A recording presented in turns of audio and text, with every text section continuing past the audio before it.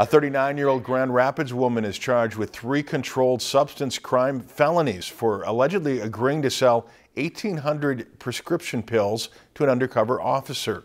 Jessica Sue Bumgarner appeared in Itasca County District Court on the charges today.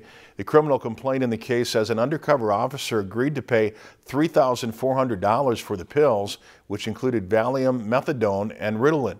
At today's hearing, the court set bail at $75,000 without conditions and $25,000 with multiple conditions. Bumgarner's next court appearance is set for August 21st. If you enjoyed this segment of Lakeland News, please consider making a tax-deductible contribution to Lakeland PBS.